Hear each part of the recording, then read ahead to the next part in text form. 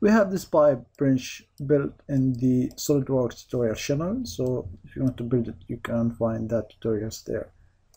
Let's just show this part, complete part of this pipe wrench, and let's talk a little bit about it.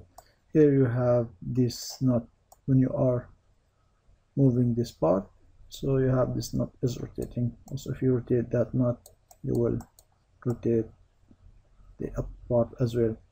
Thus we applied some limit mates so that stop this part from moving away from this part. So in this tutorial we're going to talk about the screw mate, this part from the advanced assembly. We applied that screw mate on this nut and this part. So let's hide part 2 here. Now we can see clearly, and let's have a look at the screw mate, edit mate.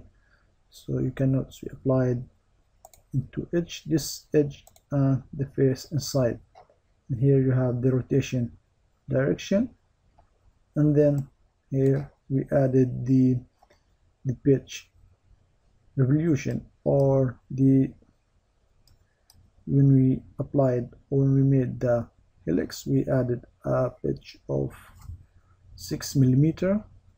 So you have to add it here as well. So each revolution, this part will move 6 millimeter up or down.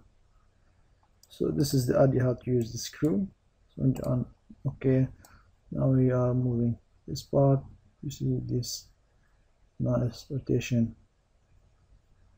And also when we assemble that part, we make some study that this nut will not be interfering with this part as well.